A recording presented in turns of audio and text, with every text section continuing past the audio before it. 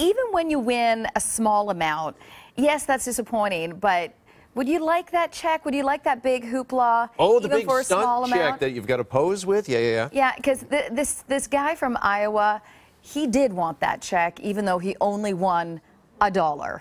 He asked, Look at this. Iowa lottery, I love it. I want the check.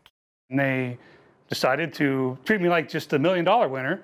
You know, the guy came down the stairs and took me to the back room where the camera was with the Iowa lottery logo in the background. And sure enough, they wrote me the $1 check and had me hold it up for the camera and took a picture.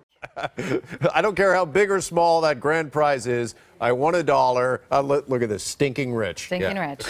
You know, I think Tyler's got some time on his hands. He at headquarters to go get that check. He had to drive a distance to do to get that. Good luck getting that honored at a bank, by the way. I've always wondered about that when it comes to stunt checks. When you come in here, Can you cash his? Yep.